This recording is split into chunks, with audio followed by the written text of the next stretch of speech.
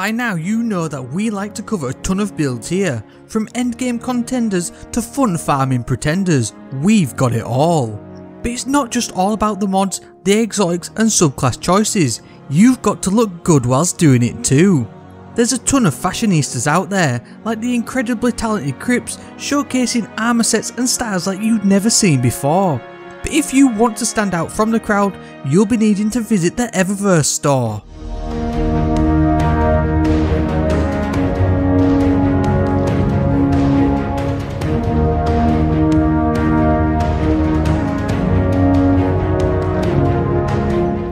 This cash grab pay to win money pit is f***ing disgusting, cheating players out of their f***ing hard earned money.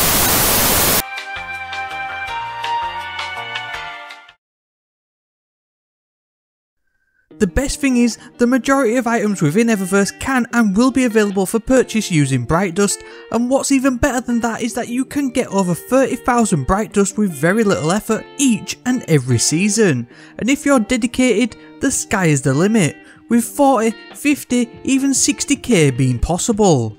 Festival of the Lost is here, and so if you want the tiny dinosaur arms and extra horns on your helmet, I'm going to show you how to maximise your time investment to get the most Bright Dust you can each and every season. There's a ton of avenues to get Bright Dust easily, and by far the easiest is via the Season Pass.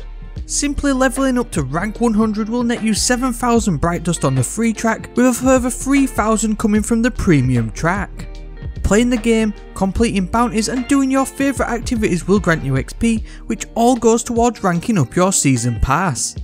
This is arguably as easy as it gets and makes purchasing a full armour set from the seasonal events like the Festival of the Lost or the Dawning really accessible for everyone, especially as these usually cost 6,000 Bright Dust to acquire during the events.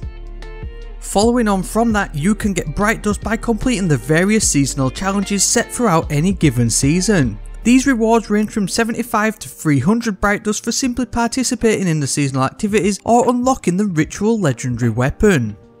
Overall, these give out about 6,000 Bright Dust each season, and the icing on the cake is that by completing 75 challenges, you'll be awarded a large pile of Bright Dust, quite literally, with a huge 4,000 bonus for just completing it.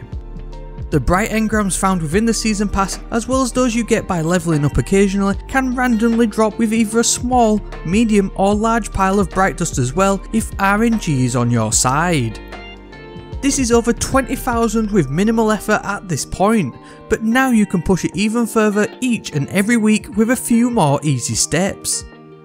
Completing 8 bounties per week for Lord Shax, Zavala and the Drifter will get you 120 Bright Dust per character. Overall, a bonus of 1,000 per week if you have 3 characters doing this.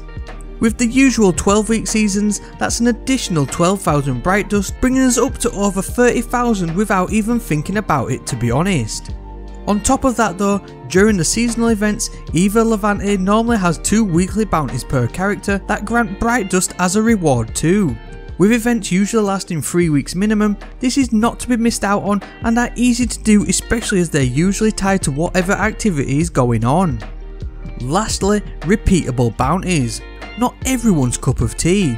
At 3,000 glimmer per bounty and only awarding a meagre 10 Bright Dust each, it may not be worth your time, but there's essentially a limitless source of Bright Dust for anybody willing to part with their own sanity. Arguably though, these are ideal if you're missing a couple hundred Bright Dust for that emote in the store on any given week, and are usually easy to complete, such as defeating X number of enemies.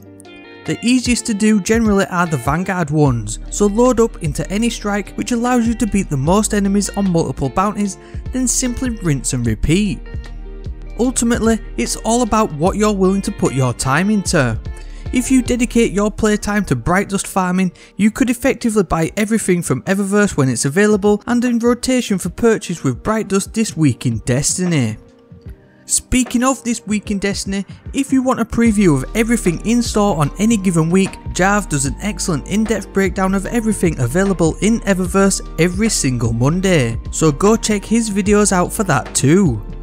Anyway, I didn't want to drone on, but more so refocus players' attentions if you want to grab a few extra cosmetic items throughout the season without spending actual real money. Please like the video if you found it helpful, subscribe if you haven't already, and also share it with your friends. I've been Truds, this has been your Bright Dust Rundown, thank you very much for watching, and I hope to see you next time.